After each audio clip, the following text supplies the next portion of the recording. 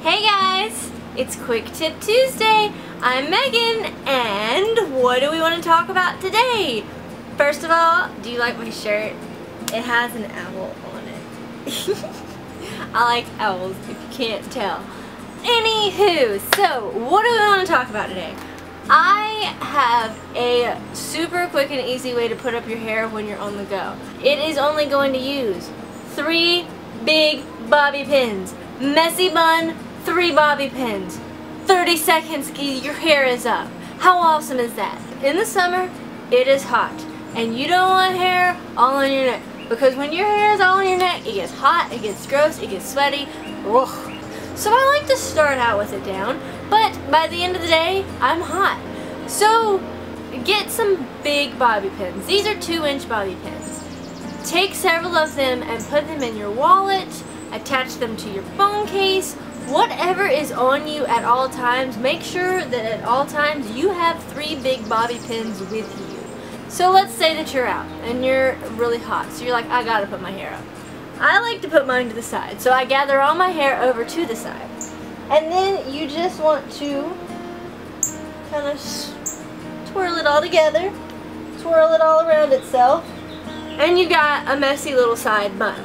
So you want to do what I taught you in the bobby pins video, where you go in the opposite direction that you want your pin to be, and then down to lock it. I'm going to start over on this side, go up, and back down. Now already that's locked, except for that one hair. So we did that in the top corner. Now we want to go to the opposite bottom corner, in the opposite direction, and then up. And we're locked. I like using 3 when I have layers. If you don't have any layers at all, if your hair is just all one length, this is probably going to work for you. But layered girls need that little extra security. So we already have an X in here like this. So what we want to do is put this up through that X, kind of make a backbone. Alright, so in feeling my hair, most of the layers come up to the top. So if your layers are more at the bottom, go up that way. If it's more at the top, go down.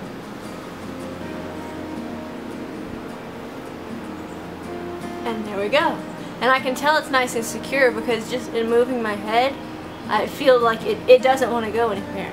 And that's all it is to it. So, question of the week.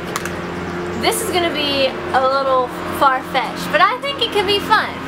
Sorry about the lawn mowing in the background. If you were given $10,000 right now to go on a beauty shopping spree, what would you buy and why? With the things that I love, I would probably get a good chunk of stuff from Alterna and a good chunk of stuff from Lush. And the rest, I think I honestly might go out, since it's only beauty stuff, I would probably go out and specifically try new things. So like things that are more expensive that I'm like, ooh, I don't have enough for that.